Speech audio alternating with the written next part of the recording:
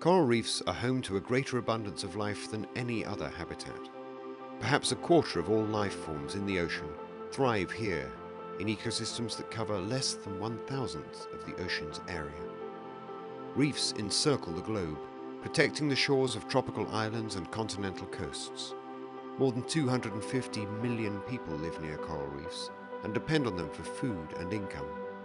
Millions of tourists travel each year to visit these spectacular habitats and the beautiful white sand beaches that reefs provide. And we all benefit from the medicines derived from reef species. But these precious resources are at risk. Overfishing is taking away too many fish that graze down unwanted algae and otherwise help to maintain the fine balance of life. Unmanaged coastal development is sending pollution and waste onto the reef. Deforestation is causing soils to erode into the sea, and nutrients from over-fertilized farms are washing into coastal waters, causing algae to grow out of control. Meanwhile, greenhouse gas emissions are warming seas and driving coral bleaching. The World Resources Institute's Reefs at Risk Revisited project analysed the threats to coral reefs around the world, from overfishing, coastal development and pollution, rating each reef by level of threat. In all, human actions have put 60% of the world's coral reefs at risk. When factoring in warming seas and coral bleaching, 75% of the world's reefs are under threat. Whether we live near or far from a reef, we all have a stake in their protection.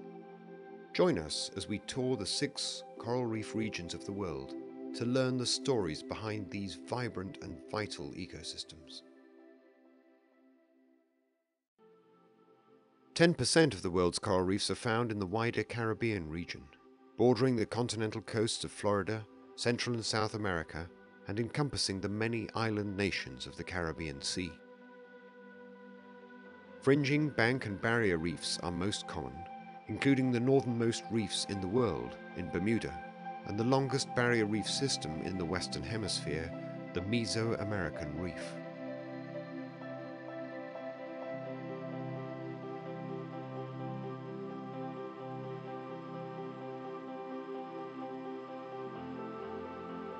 Both fisheries and tourism are vitally important to the economies of the Caribbean countries. Fishing is an important livelihood, especially in the many small island states. Reef tourism attracts people from around the world, bringing jobs and income to local economies. However, overfishing, coastal development, and land-based pollution are destroying the very reefs that support these important activities.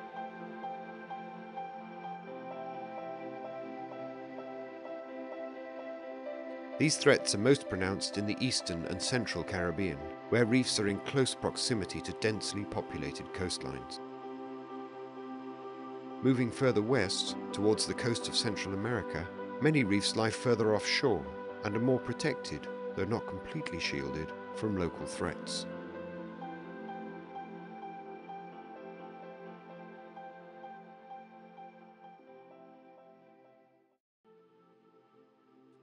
In the Middle East, the continental margins of the Red Sea and Persian Gulf support 6% of the world's coral reefs. The environments found in these two bodies of water are highly distinct. The Red Sea's reefs are located along narrow shelves, adjacent to deep waters, and support rich biodiversity, including many species of fish found nowhere else on Earth. In contrast, the Persian Gulf is very shallow, with depths no greater than 35 meters. High evaporation rates and lack of freshwater input cause high salinities and temperatures. As a result, the Persian Gulf has very low biodiversity, although many reef species are uniquely adapted to the harsh conditions. The greatest pressure on reefs is in the Persian Gulf, where rapid development along the coast, as well as activities associated with oil and gas extraction, are damaging reef ecosystems. In the Red Sea, tourism pressure is high along parts of the coast, such as Egypt's Sinai Peninsula. Pollution from ships and overfishing are major threats in both the Red Sea and the Persian Gulf.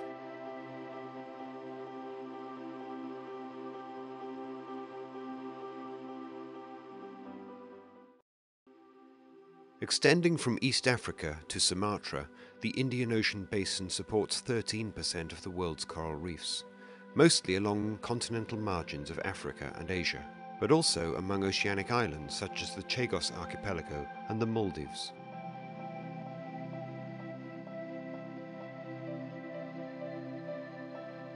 Fishing pressure is high, particularly on reefs along the densely populated continental shores.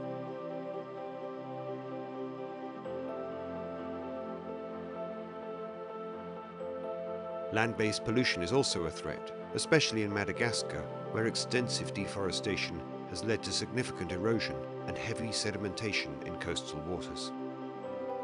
In 1998, a mass coral bleaching event that affected reefs around the world hit this region harder than any other. Unusually warm seawaters harmed corals across the region and killed more than 80% of the corals in the Maldives, Chagos, and the Seychelles. Today, many reefs have made a remarkable recovery from this event, especially in areas where other local threats, such as overfishing, are low. The Chagos archipelago, which is remote from human contact, has shown particular resilience, signaling that coral reefs may recover faster from climate-related impacts when there are few other threats to contend with.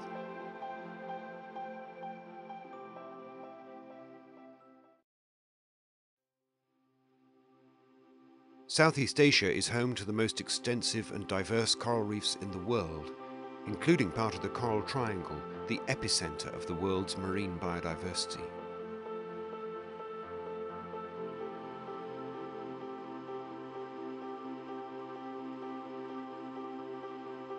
Nearly 140 million people in Southeast Asia depend on reefs for their livelihoods, a figure greater than all the other coral reef regions combined. But such dependence has taken its toll. These abundant resources are under greater pressure here than anywhere else.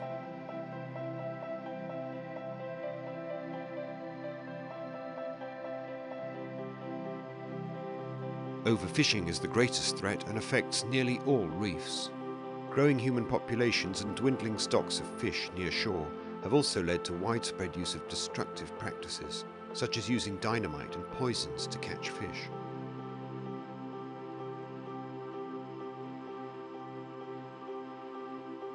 Widespread removal of trees, including coastal mangroves, has greatly added to sedimentation problems in nearshore waters. The reefs of Southeast Asia are also poorly protected. Only 2% of the several hundred marine protected areas that were surveyed were found to be managed effectively. Among the areas showing signs of promise is Wakatobi National Park, where local groups of fishers have started protecting fish spawning locations. By allowing this natural restocking of the reef to take place, the community is ensuring that they will continue to catch fish in the future.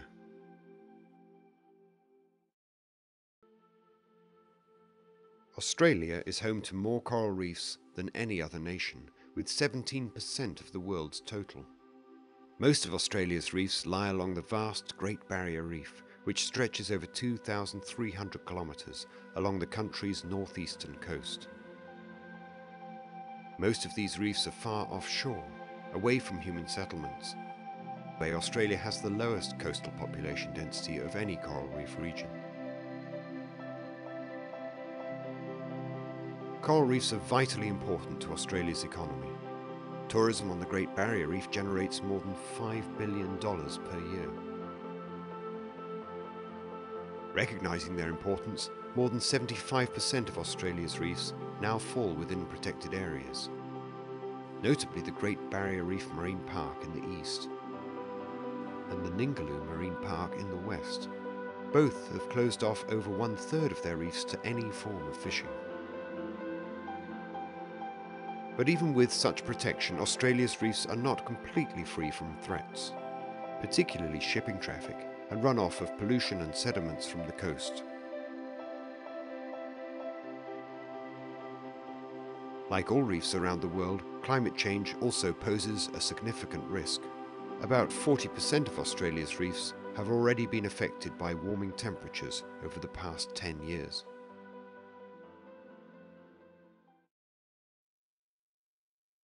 The Pacific Ocean spans almost half the globe, from Palau in the west to the coastline of Central America in the east. It contains 1/4 of the world's coral reefs. Most of the western Pacific reefs are concentrated in 3 major island groups: Micronesia, Melanesia, and Polynesia. The people of the western Pacific are closely connected to coral reefs, and many make their livelihoods through fishing or tourism. Among the various islands of the Pacific, a clear pattern emerges.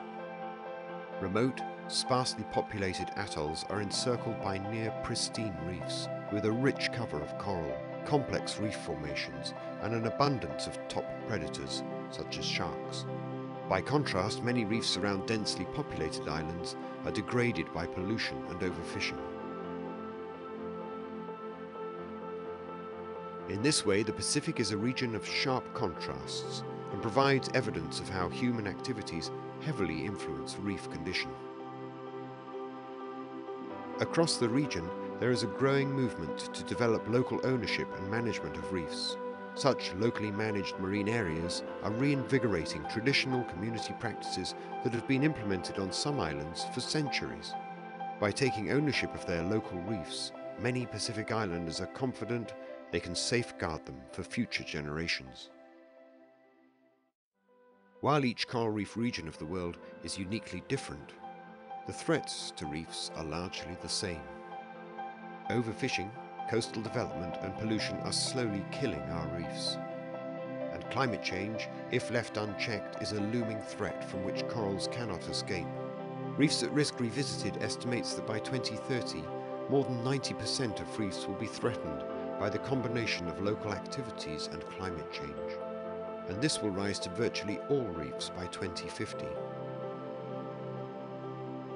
While it's too late to save some reefs, in other places we still have a chance to reverse the decline. But we must act quickly to manage our activities to reduce the local pressures on reefs. Such well-managed reefs will likely be more robust to other changes. This will buy us time until we come together as a global community to reduce our greenhouse gas emissions. These beautiful and vital ecosystems, and the people and cultures which depend on them, are too important to lose.